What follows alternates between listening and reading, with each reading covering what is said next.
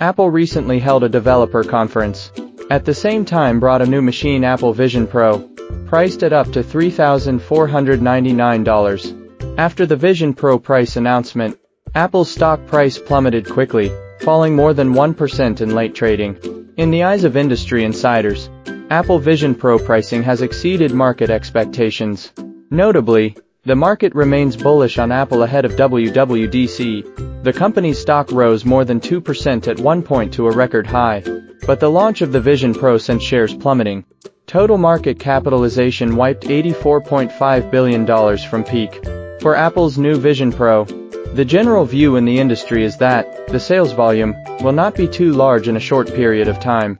Shinyaran pointed out that from the perspective of price and time, Vision Pro won't be a pervasive device for 2-3 years. More like a developer's tool. Looking to the future, what kind of user scenarios and values can be created? Developers need to give answers before the core issues such as power consumption, heat dissipation, and cost are not resolved. It is impossible to start mass production, and it will take 3 to 5 years to really popularize.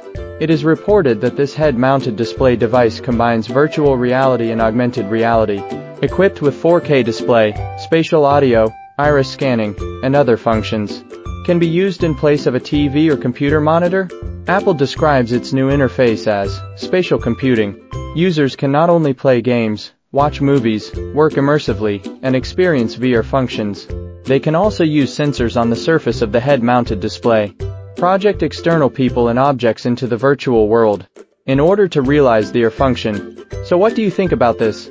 Like and follow. See you next time.